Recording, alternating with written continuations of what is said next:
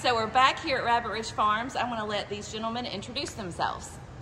Hi, I'm JP Faber from Rabbit Ridge Farms. Rudolph Roberts, yeah, Rabbit Ridge Farms, Potties, Limpopo. So why on earth did you want to do this? Well, initially it started basically a way to earn a decent income, making more money than what we would be able to make back home, giving our families a better future. That's mine. Yeah, I agree with Rudolph. Making a decent income is not so easy in South Africa, and I think that's why It's not easy, yeah, either. Working hard, but yeah. But I think that's why we came here in the end, and yes, to grow ourselves and be financially independent and go back and be able to provide. So when you first thought, okay, this is what I'm considering doing, how did your family, how did your friends react? Well, it was a shock.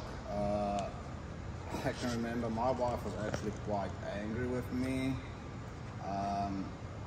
and it took her a day or two to realize it is, in the long term, it is a better option than staying at home, suffering financially, and not being able to give the kids what they need in life.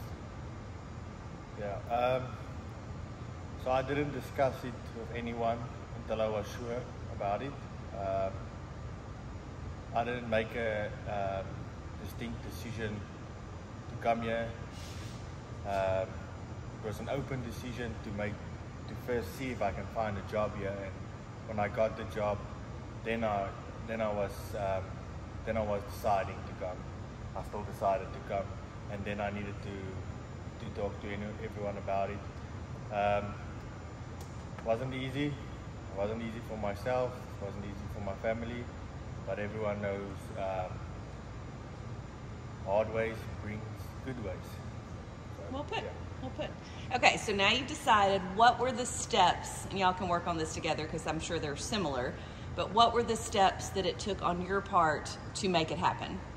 Well, initially, easiest thing is start with Facebook. There is hundreds of H2A related Facebook pages, and most of them will have a pinned post with agency contact details. So easiest way to start out is start looking for all the H2A pages you can find on Facebook and take it from there. Yeah, I joined a few Facebook pages, but initially I spoke with my friends that was working here in USA. I spoke with Jock and I spoke with Luke, and both of them gave me different opinions, different numbers from different people, and initially they gave me a website I can get a lot of agencies to work through, and working through them and just letting them help me and guide me to what to do next and what to do, and just to keep me on track. So they really have been a good help. So what was the process like with the paperwork, that sort of thing? Were you, did you do that on your own? Did you hire a recruiter? How did that work out for you? Well, initially I signed up with about 6 or 7 recruiters, and yeah, you had to do an online application, and they would go through it and send you emails for follow-up information. But when it came to the last visa application and stuff, we did basically everything ourselves. We were guided, but we had to do it ourselves. Okay, so I worked through Abroad RSA. I worked through them, and I filled out their type of CV thing you need to fill out. I filled that out, and they told me they were going to send out my CVs to people that might be interested. I got 2 interviews before I got an interview with Rabbit Ridge Farms, and that's when we decided that that's the right fit. And then from there on, we'll fill a few forms, they'll check it, you'll send it and they'll check it and they confirm it. And yeah, from there on it's just go with everything they say, and you'll have a long waiting time, so be prepared to hurry up and wait. Yeah. Lots of hurry up and wait. Yeah. Now, would you recommend, and I'm not saying that specific recruiter, would you recommend those folks that are interested initially using a recruiter? And if so, what are the benefits, challenges? And like I said, I'm not suggesting one specific recruiter, but just a recruiter in general. I think if you do it for your first time, I would really recommend work through recruiters. They already have a book with forms and stuff, so you don't really have to do all the labor yourself. Yeah. But also, you need to be able to give them time and be patient. You are not the only guy on their books, so it's gonna take a long time. Yeah, some people get sorted within 2-3 days. Some people wait 2-3 years. So just be patient. Something will happen eventually. Yeah, definitely work for a recruiter. You can work through a lot of recruiters at one time, and just get your stuff out there. It's difficult to get yourself out into a country you're not familiar with, so let them do the legwork and let them do the searching for you. Yeah, don't get stuck on one recruiter. Yeah. There's a lot of recruiters. Send your stuff to everyone that you can get hold of.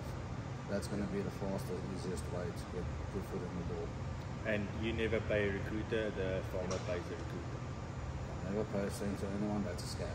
Yep. Okay, so repeat that. Do not pay a recruiter. That is our responsibility as the employer. Yes. So what would you say some of the biggest challenges that you maybe anticipated and even surprised you with the process and even once you got over here? So a big challenge is just leaving everything behind. You can think it will be easy, but once you step on that airport and you need to say goodbye, it's not easy. So be ready for that, and be ready to come here and work. That's what you're here for, and leave all your expectations at home and just come do what you need to do. That's all I can say. Yeah, I can remember everyone told me don't be in too much of a rush. Enjoy the time you have back home, enjoy the time with your family. But yeah, we're all excited, want to come over, want to earn some money. And once you get on that plane, once you get in that airport, behind that glass door, you realize you missed a lot of time. So take time, spend with family, and yeah, everything is completely different. Plumbing is different, electrical is different. So what you know back home doesn't necessarily gonna help you a lot up here, but as long as you do your best, as long as you're willing to learn, you'll get somewhere. So what would you say some benefits in general of the H2A work visa program are that you would want to share? Well, it's a good way to broaden your horizons, good way to learn new things, good way to get to know new people, new places. It's a big learning experience. If you don't do this, you're going to miss out on so much things in life. Yeah. You're opening yourself up to so many possibilities. So it's fun, it's good, it's hard work, but it's still, we enjoy it. Yes, so everything Roelof said, and you'll definitely grow physically, emotionally, and financially. So, and that's all you want. Well, that's what I determined to be successful. So that's all I want. So to all of your fellow interested folks that want, all these hundreds of people that reached out to us, what is your last parting word, would you say? Keep hope. Yeah, as long as you keep on submitting applications, and do not lie. Be honest on your resume. Do not point out things that you can do that you cannot do. It is going to bite you in the end. We all want this H2A program to continue for years to come. So if the guys are messing up too bad, it's gonna come to an end. So please guys, don't lie. When you get the job, do the job.